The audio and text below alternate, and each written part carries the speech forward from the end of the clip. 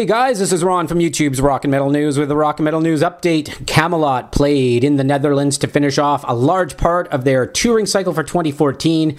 Check out Stream of Passion's vocalist Marcela on stage for The Haunting. Fan film video is in the link in the description. Ex-Megadeth and King Diamond guitarist Glenn Drover has collaborated with Queensryche vocalist Todd La Torre for a track titled Discordia. It's now out on digital download. You can check out the track in the link in the description of this video. Slipknot have stated they will be putting out a week-long series that takes a look at the new masks of each Slipknot member at an interactive website. The website is thedevilineye.com. There are only 8 tiles to be revealed, as the rumor has it the bassist and drummer will wear the same mask. Slipknot will release their new album, Point 5, The Great Chapter, on October the 21st.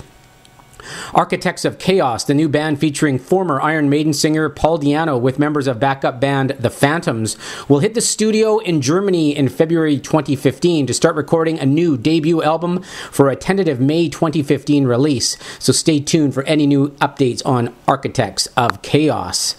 And Villains, Take the Earth Beneath Us and The Prestige have announced a Canadian tour. You can check out the tour dates in the description of this video.